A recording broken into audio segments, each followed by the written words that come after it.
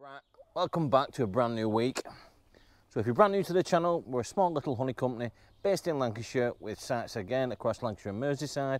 If you haven't already, can I please ask you to like and subscribe? It does help us out massively.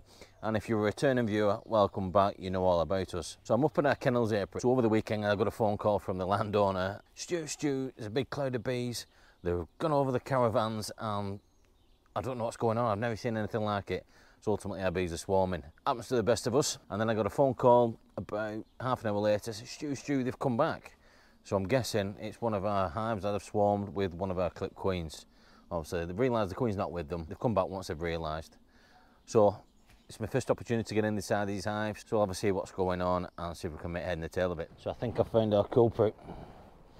Only half the amount of bees that I was actually expecting to find in this hive. So I did make a split from it a couple of weeks ago. Took the queen away, left them with the queen cell, and obviously I've not been in since because I wanted the queen to go out and get mated, but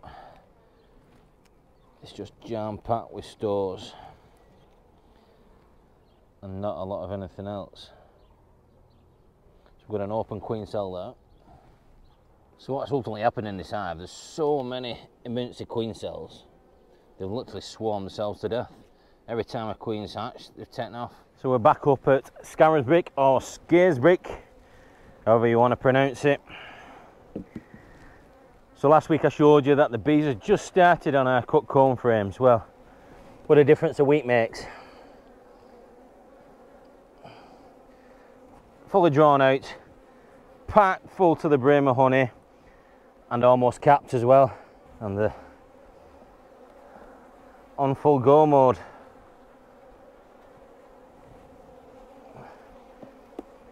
Given the forecast, I think another week and they'll be ready to pull the way these bees are going.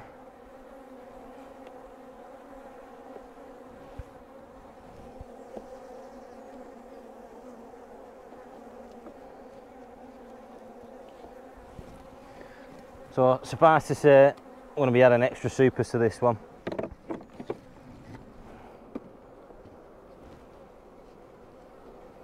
So this is one of our clover sites and the clover's not even started flowering yet. God, I can't wait for when it does. If this weather continues to play ball, we are in for a bumper year. So I've said it a couple of times, and as a rule, I don't do swarm collections. But I've had a phone call, chap next door to Wally's. So before anybody says it, I know 100% they're not our bees. Me and Vic went through the full inspections yesterday, so I know they're not, but they also have bees on this farm here as well. So we've got two little swarms, one on the fence and one on the post. So chances are the cast swarms, they both got virgins in.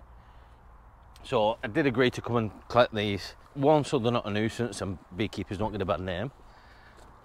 And two, the beekeeper who has the hives on site won't come out to them. Isn't interested at all. So it's a bit of a hearts and minds campaign. People always ask me, you mean, how do you get so much permission, so much land? And we've got access to thousands and thousands of acres. And ultimately it's from doing little things like this. If you get asked to do something and someone's a bit concerned about the bees, if you can, help them out, do it. Because you never know what might come off the back of it. So we'll get these boxed up and tidied up and get them shifted out here so the farmers are that little bit happier.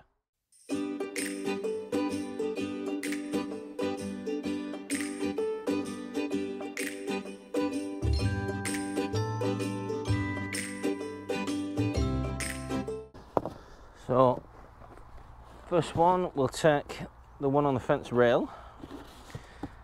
Here's my little plan. So, ideally I should have swapped this for some drawn comb, but we've just got foundation in these, so.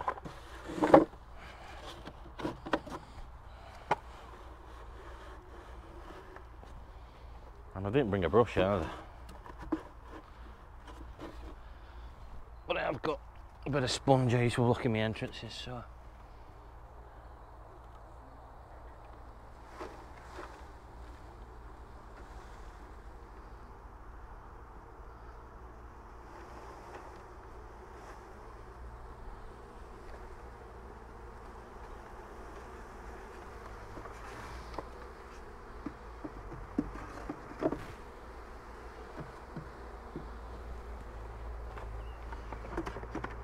As easy as that.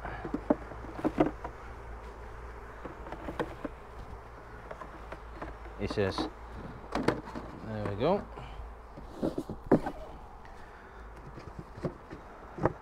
That's the bigger one.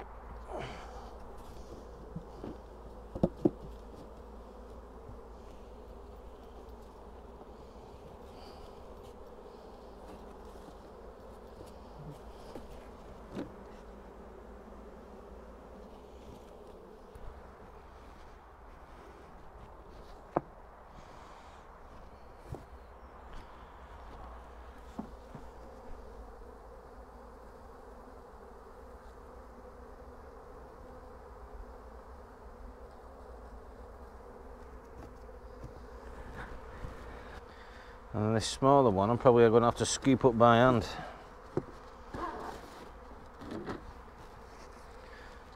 This one does have drawn comb in it. Should have done it half and half.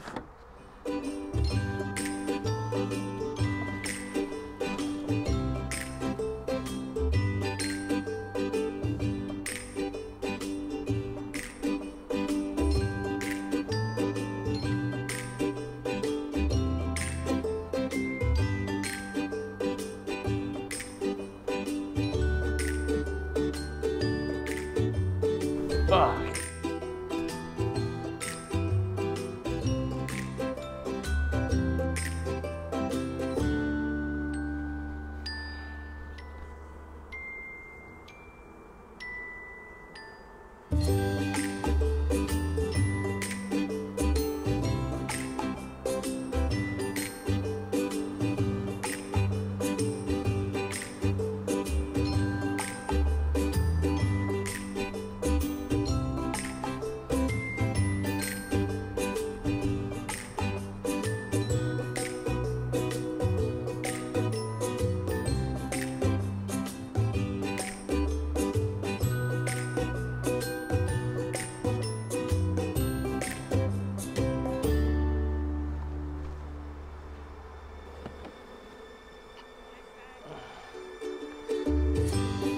Queen in it there.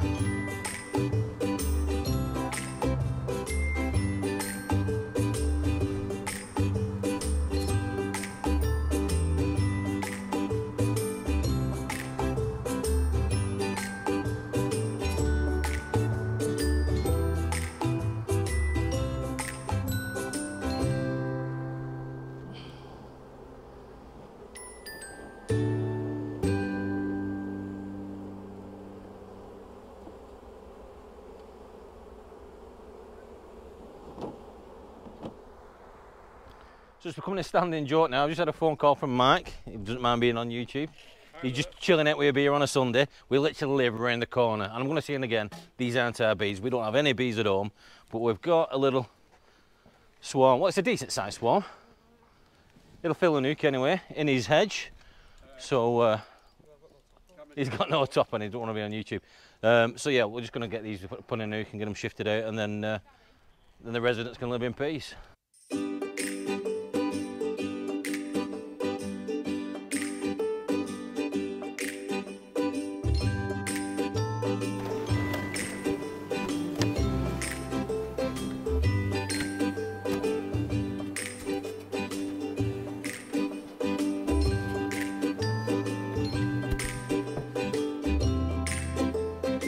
The reason they're going back in tree now is because Queen's pheromone's still there, so they still think she's up there.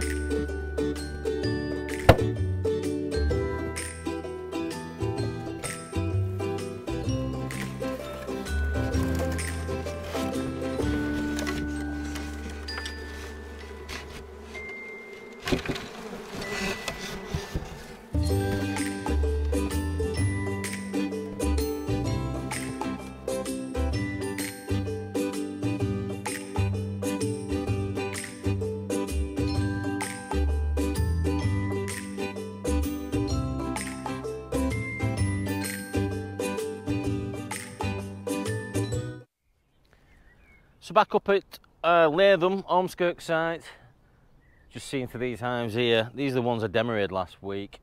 They look monstrous at the minute. Obviously quite a few supers on them as well. As I drove past I noticed the rapeseed's just finished, so I brought clearer boards. I'm going to be taking some of these supers off, or at least clearing the bees out of them so they don't contaminate it with any other honey, i.e. hawthorn or anything like that. But it's great to see that the sunflowers have literally been sown this week, either side of the bees. So suffice to say, we will be bringing more out than just these few up here for the sunflowers. So all being well, the weather plays ball and we get a decent sunflower crop at the end of the year as well. So my plan with these ones, normal inspections, again it gets a little bit monotonous and repetitive, but unfortunately it's the time of year where we're inspecting it each week, going around all our sites. So other than markets and certain events, it doesn't change much than that. I will try and vary it up a little bit, as much as I can anyway. So plan, again, these demo rays, if there's queen cells inside, I have brought some adaptive snell growth boards. I am going to try and do some splits from these if possible. So rapeseed honey then, or canola honey, how do we know it's ready if it's not capped? Plain and simple is, we do a shake test. So we shake the frames, as long as nectar's not coming out, then we know it's ready.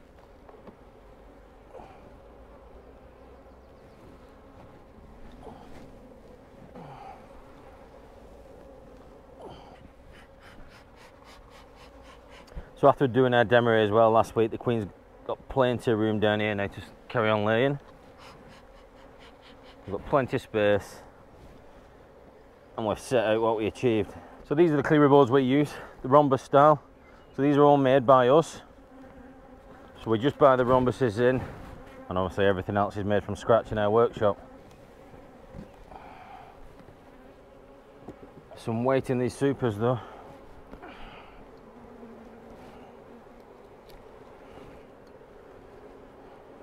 So these are our adaptive snell growth boards. So with the snell growth system, it's designed to let bees out over different periods and whatnot. This is just a floor with a little spinning entrance. Allows us then to separate this demo ray. So this top box will eventually come apart in their own right.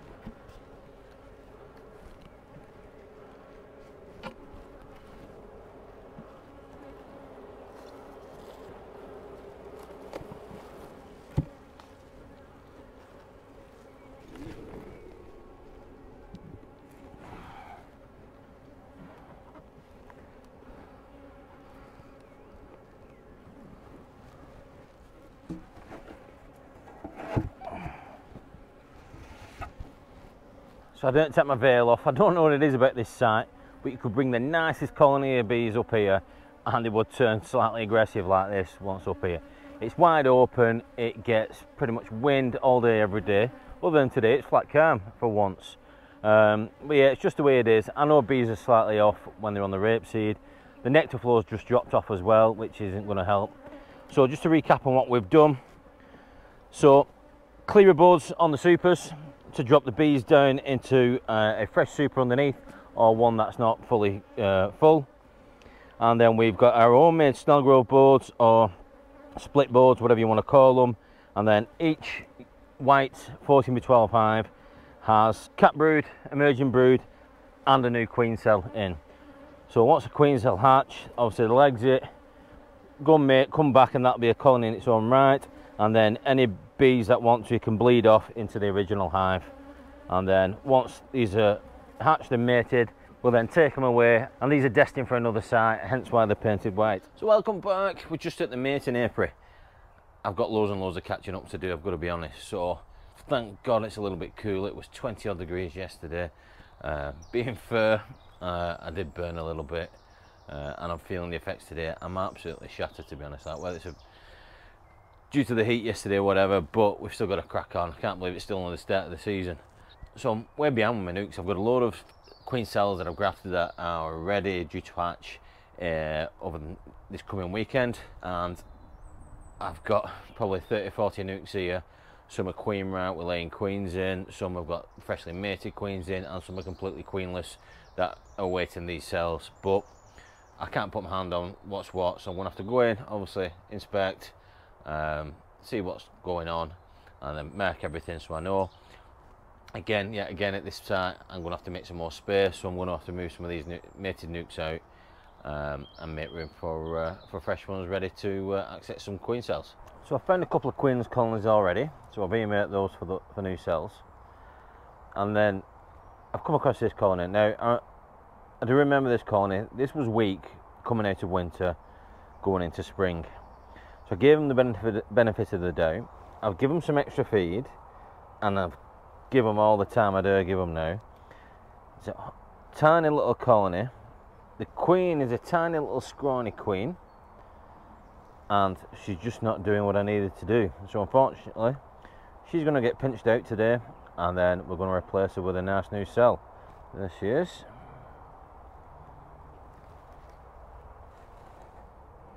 So they're queenless now, so they're going to get a cell once I come back round, and then we'll check on them in 2 weeks time, 3 weeks time, hopefully. New queen's been accepted, and then they're starting to lay fair more eggs and getting in numbers. So I've even marked several colonies along here now that need queen cells introducing. So what I use are these little queen cell cages. Slide them between the frames, like so.